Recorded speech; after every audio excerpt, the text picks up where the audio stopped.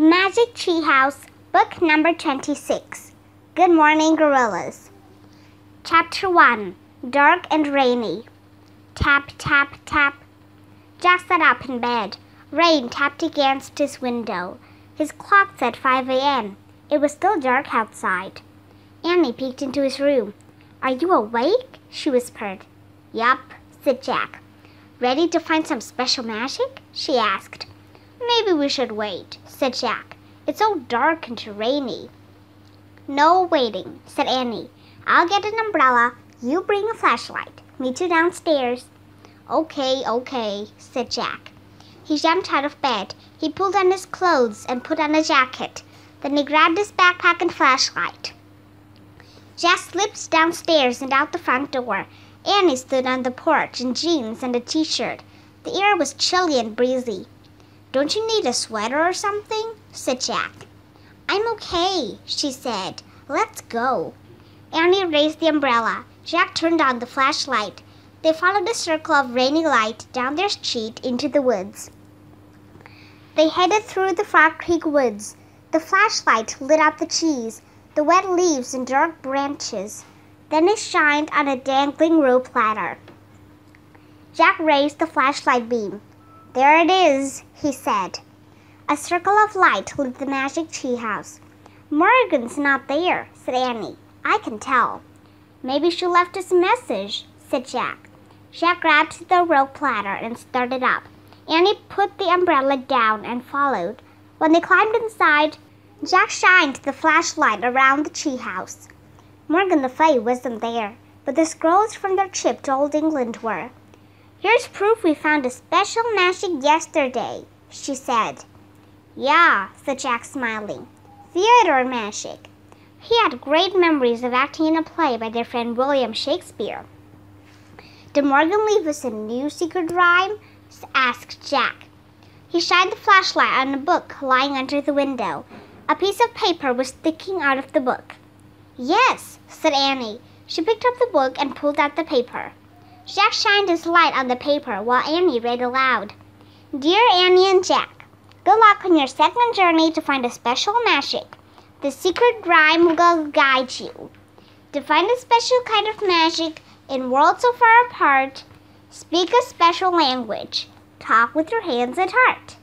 Thank you, Morgan." "What kind of language does she mean?" Jack asked. "I guess we'll find out," said Annie. "Where are we going?" Jack shined the flashlight on the cover of the book. It showed huge trees, partly hidden by mist. The title was An African Rainforest. "A rainforest?" said Jack. "Good thing we brought our umbrella and flashlight. Remember the rain in the Amazon? The rainforest? Remember how dark it was under the treetops?" "Yeah," said Annie. "Remember the spiders and scary ants?" "Well," Jack said, "not all rainforests have the same bugs." "Remember the river snakes?" said Annie. "And the crocodiles?" "Well," said Jack, "not all rainforests have big rivers. There are different kinds of rainforests, you know." "Right," said Annie. She pointed to the cover of the book. "I wish we could go there." The wind started to blow. "Oh, remember the jaguar?" said Annie. "And the vampire bats?" "Wait," said Jack. But it was too late. The wind was blowing harder. The treehouse started to spin. It spun faster and faster. Then everything was still. Absolutely still. Chapter 2. Cloud Forest. Jack opened his eyes. "I can't tell what kind of rainforest this is," said Annie. She stared out the window. Jack looked out too. It seemed to be daytime, but he couldn't see much of anything. The quiet forest was covered with fog. Jack opened their research book and read, "The misty rainforest in the mountains of Central Africa is called the cloud forest." "Oh, I get it," said Annie. "We're up so high it's like we're in a cloud." "Cool," said Jack. He pulled out his notebook and wrote, "Cloud forest, rainforest, high up in mountains." Then he read more. "The African cloud forest is home to many animals, including elephants, water buffaloes, black leopards, Don't worry, said Annie. Jack cleared his throat and kept reading. Antelopes, wild hogs, and gorillas. Gorillas? Said Annie. Don't worry, said Jack. I'm not worried. I love gorillas, said Annie. They're totally great. I don't know about that, said Jack. He pictured huge apes pounding their chests. I like to study them, though. Write down their habits and behavior, just like a real scientist. Whatever, said Annie. Let's just go. This'll be a fun adventure. She took off down the ladder. Jack threw his notebook, the research book, and his flashlight into his pack. He hooked the umbrella over his arm. Then he followed Annie. When they stepped onto the ground, Jack could see better. The fog had turned into a fine mist. Jack and Annie started through the cloud forest. They walked around huge trees draped with moss. They pushed past tall shrubs and leafy plants. Wow, look at that tree, said Annie. She pointed to a fat tree. It had wide lower limbs padded with thick cushions of moss. It looks like a piece of furniture, said Annie, like an armchair. Yeah, said Jack. I better draw it. He put the umbrella on the ground. He pulled the flashlight out of his pack and put it next to the umbrella. Then he took out his notebook and pencil. As Annie walked ahead, Jack started to draw a simple picture of the fat tree. Hey, Jack, Annie called in a whispery voice. Come here, quick. Jack grabbed his pack. He moved around the tree and caught up with Annie. Listen, she said. Jack heard branches snap. Crack. A leopard? He wondered. Crack, crack. Jack nervously looked around the forest. Maybe we should go back up to the tree house, he said. We could read a little more and learn a little more. Annie didn't answer. Jack turned to her. She was grinning from ear to ear as she stared into the bushes. Jack followed her gaze. A dark, shaggy little head was peeking out from a cluster of leaves. Boo, boo, a small gorilla asked. Chapter 3, Boo Boo. The gorilla's fur was very black against the leaves. She had large nostrils and small ears. Her bright brown eyes were full of mischief. Boo, boo, boo, she said. Boo, boo. Boo yourself, said Annie. The gorilla hid behind the leaves again. Then she poked her head out. Peekaboo, said Annie. The gorilla clapped her hands together. She stuck out her tongue. Jack and Annie both laughed. Boo, boo, boo, the gorilla said. Then she bounded away through the misty forest. Hey, Boo-Boo, don't leave us, Annie called. Jack rolled his eyes. Don't name her Boo-Boo, he said to Annie. You don't have to. Wait, Boo-Boo, Annie shouted. She took off after the small gorilla. Turn every animal into your best friend, Jack finished. He shook his head. Then he made a list in his notebook. Gorilla behavior, plays peekaboo, claps hands, sticks out tongue. As he wrote, Jack heard Annie laughing, but then he heard high shrieks. He caught his breath. A leopard? He wondered. Carrying his notebook, Jack hurried in the direction of the noise. He found Annie and the small gorilla, perched in two trees. What's wrong? Said Jack, standing beneath the trees. Nothing, called Annie. We're just playing. The small gorilla screeched again. Then she scratched her head and hiccuped. Annie screeched too. She scratched her head and hiccuped. While they played, Jack studied the gorilla a bit more. He noticed she was about the size of a 3-year-old kid. Her fingers looked like human fingers. They even had fingernails. He made a new list. Young gorilla, size of 3-year-old. Fingers like humans. Fingernails. Jack heard the tree leaves shaking. He looked up. Annie and the gorilla had both climbed higher. Hey, come down, Annie, Jack called. You might fall. Plus, it's getting dark. Jack looked around. Light was fading quickly from the forest. Is night falling? He wondered. Or is a storm coming? The small gorilla screeched again and climbed even higher. Hey, Boo-Boo, where are you going? Said Annie. She climbed even higher, too. That's enough, Annie. Come down now, said Jack. I'm serious. To his relief, the gorilla settled on a branch. Annie did the same. The gorilla broke off a piece of tree bark. She nibbled it like a candy bar. Annie broke off a piece of bark. She nibbled it like a candy bar too. The gorilla threw down her bark. She grabbed a tree branch and swung to another tree. "Don't try it, Annie," shouted Jack. But his warning came too late. Annie threw down her bark. She grabbed a tree branch and tried to swing to another tree. Annie didn't swing like a gorilla. She fell from the tree and crashed down to the ground near Jack. "Annie!" he cried. Chapter 3. Nightmare. Jack knelt beside Annie. She was gasping for breath. The gorilla bounded down the tree over to Annie. She bit her lower lip as if she were worried. "Are you okay?" Jack asked Annie. "Yes," Annie panted. "Just got the breath knocked out of me." "Wiggle your arms and your legs," said Jack. Annie wiggled her arms and her legs. "Good, nothing's broken," said Jack. Just then he felt a drop of water hit his arm. The mist had turned to rain.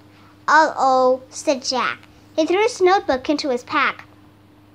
"I'll get our umbrella and flashlight," he said. "I left them near that tree that looks like a chair."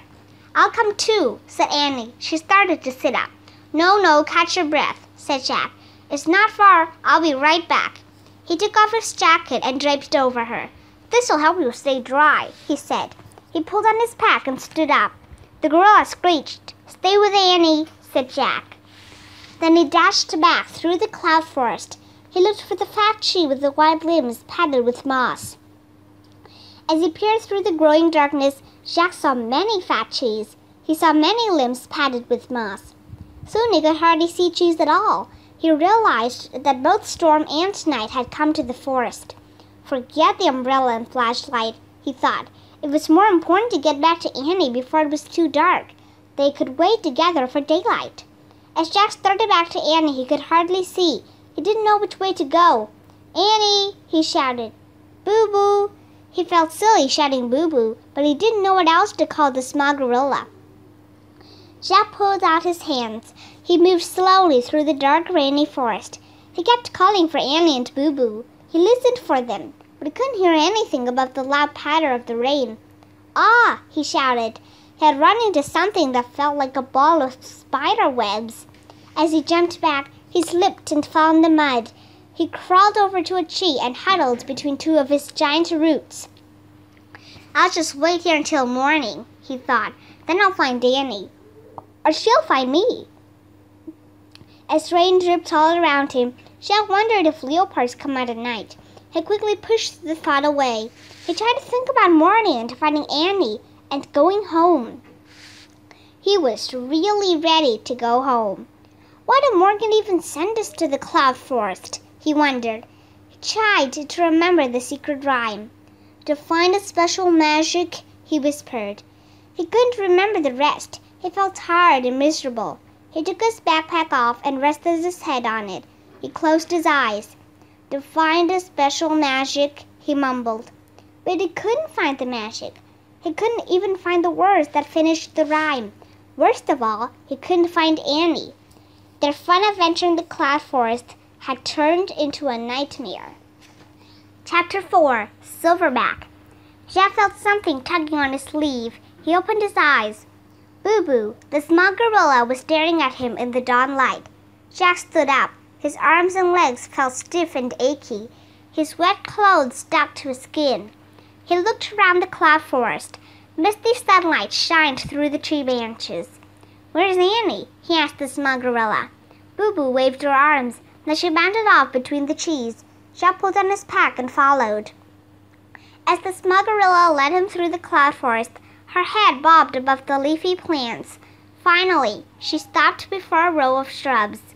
Jack took a few steps forward and peered over the shrubs. "Oh, man," he whispered. Large, dark figures were sleeping in an open, grassy area. Gorillas. There were at least 10 of them. Some slept on their backs. Some slept on their bellies. The gorillas were all sizes. The smallest was a baby sleeping in its mother's arms. The biggest was a giant with black and silver fur. Jack pulled the book out of his pack. He found a chapter on gorillas and read, "Mom gorillas live together in families. The leader of the family is a large male called a silverback because he has fur on his back and shoulders. Gorillas do not hunt other animals. They mainly eat the plant growth of the forest. They are known to be shy and gentle giants. Shy and gentle giants, Jack repeated. That sounded good. He peered over the shrubs again. Boo-Boo waved at him. She was standing at the far edge of the clearing. She pointed to something in the tall grass. Annie was fast asleep in the grass. Jack didn't know what to do. If he called her name, the gorillas would wake up. He had only one choice. He had to sneak over to her. Jack put his book in his pack. He pushed past the shrubs and stepped into the clearing. His heart was pounding. He thought of the words from the book, shy and gentle giants. As he started toward Annie, he heard a grunt. The giant gorilla with silver fur opened his eyes. When the gorilla saw Jack, he sat up. Jack stopped in his tracks. The gorilla just glared. The giant did not seem shy or gentle at all. Jack saw a stick lying on the ground. He picked it up just in case. Jack's stick made the gorilla growl. He stood up. He was very tall and very wide. Jack dropped his stick. Boo-Boo ran and hid behind a tree. The silverback growled again. His long, shaggy arms touched the ground. His fingers curled under.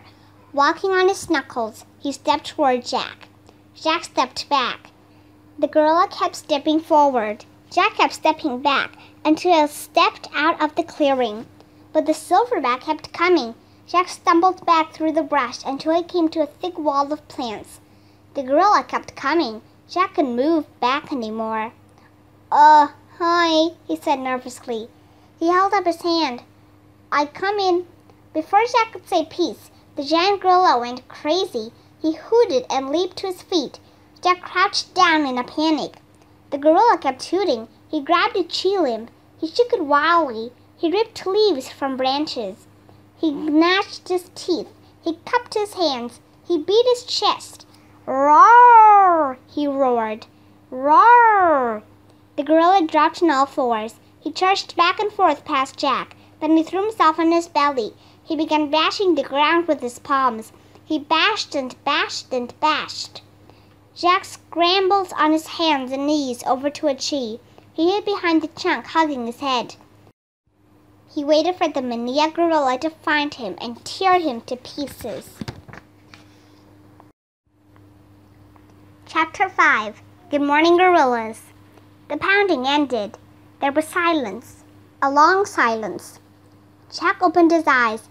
He peeked around the tree. The silverback was sitting on the ground. His lips were curved in a smile. He looked pleased with himself. Was this whole act a fake? Jack wondered.